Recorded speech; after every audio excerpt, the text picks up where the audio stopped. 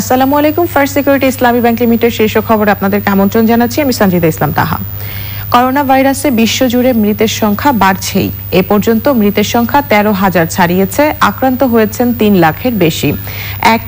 একই সাথে সুস্থ হয়ে ঘরে ফিরেছেন প্রায় 1 লাখ মানুষ।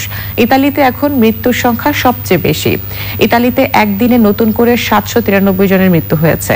মৃতের সংখ্যা প্রায় 5,000। লম্বার্ডি অঞ্চলে অবরুদ্ধ অবস্থা জারি নিশ্চিত করতে সেনা মোতায়েন করা হয়েছে।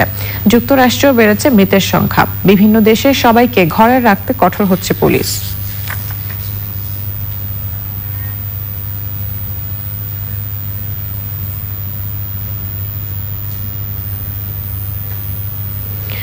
এ পর্যায়ে জেনে নেব বাংলাদেশে করোনা ভাইরাস পরিস্থিতির সর্বশেষ। সরকারের রোগতত্ত্ব, রোগ নিয়ন্ত্রণ ও গবেষণা ইনস্টিটিউট আই'র এর তথ্য অনুযায়ী গত 24 ঘন্টায় বাংলাদেশে করোনা ভাইরাসে 1 জনের মৃত্যু হয়েছে। এ নিয়ে করোনা ভাইরাসে বাংলাদেশে 2 জনের মৃত্যু হলো। নতুন করে আক্রান্ত 4 জন শনাক্ত হয়েছেন। এ নিয়ে কোভিড-19 আক্রান্ত মোট শনাক্তের সংখ্যা 24। তাদের মধ্যে এখন বিভিন্ন হাসপাতালে 17 জন চিকিৎসাধীন আছেন আর সুস্থ হয়ে বাড়ি ফিরে গেছেন 3 জন। আই'র এর তথ্য অনুযায়ী বাংলাদেশে এখন 50 জন প্রাতিষ্ঠানিক কোয়ারেন্টাইনে আছেন আর আইসোলেশনে আছেন 30 জন। দেশের বিভিন্ন জেলায় হোম কোয়ারেন্টাইনে আছেন 14,000। ভোরে সিলেটের একটি হাসপাতালে কোয়ারেন্টাইনে থাকা লন্ডন ফেরত 61 বছরের এক নারীর মৃত্যু হয়েছে। তিনি বেশ কয়েকদিন জ্বর, সর্দি ও শ্বাসকষ্টে ভুগছিলেন বলে জানিয়েছে সিলেটের সিভিল সার্জন। যুক্তরাষ্ট্রে করোনা ভাইরাসের কারণে জরুরি অবস্থা জারি করায় ব্যবসা বাণিজ্য ভয়াবহ মন্দার দিকে। প্রভাব পড়েছে বাংলাদেশি অধ্যুষিত জ্যাকসন হাইটসের ব্যবসায়ীদের মধ্যেও। সেখানকার প্রবাসী বাংলাদেশিদের ব্যবসা প্রতিষ্ঠানগুলো করোনার প্রভাবে ক্ষতিগ্রস্ত হচ্ছে। নিউ ইয়র্ক থেকে রাশেদ আহমেদের পাঠানো তথ্য ভিডিওচিত্রে ইফতেখার উদ্দিনের রিপোর্ট। গভর্নরের নির্দেশে লকডাউন চলছে যুক্তরাষ্ট্রস্থানীয় নিউ ইয়র্কে। করোনা ভাইরাসের প্রকোপ ক্রমশ বাড়তে থাকায় সিটির বাংলাদেশ অধ্যুষিত এলাকাগুলো জনমানব শূন্য।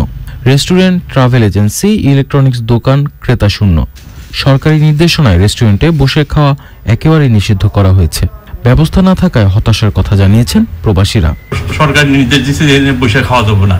কোনো কাস্টমারও আসতেছে যে বলতেছে যে খাইতে পারবো, বলেন না, চলে যাইতেছে। ইমার্জেন্সি দেওয়ার কারণে খুবই খারাপ। কোনো লোকজন কেউ প্রয়োজন ছাড়া বাইরে হচ্ছে না। প্লাস হলো আমাদের খুবই স্লো যাচ্ছে। যেখানে ডেলি 50 থেকে 100 জন লোক আসতে এখন ডেলি 5 জনও আমরা আসে না, সবাই ভয়ে আছে। নগরীতে বাংলাদেশি মালিকানাধীন ট্রাভেল এজেন্সিগুলোর টিকিট বাতিল করা হচ্ছে। করোনা ভাইরাসের জন্য এফেক্ট হচ্ছে।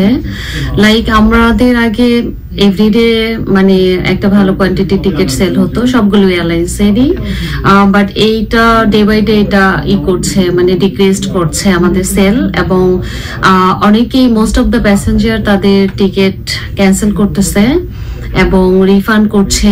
সো ডেফিনেটলি ইম্প্যাক্ট তো পড়তেছেই আমাদের এখানেও। নির্দেশনা লঙ্ঘনকারীদের শাস্তি ও জরিমানাও গুনতে হবে। Iftekhar Uddin, channel I. দর্শক, এই ছিল এখনকার মতো শীর্ষ খবর। সঙ্গে থাকার জন্য ধন্যবাদ।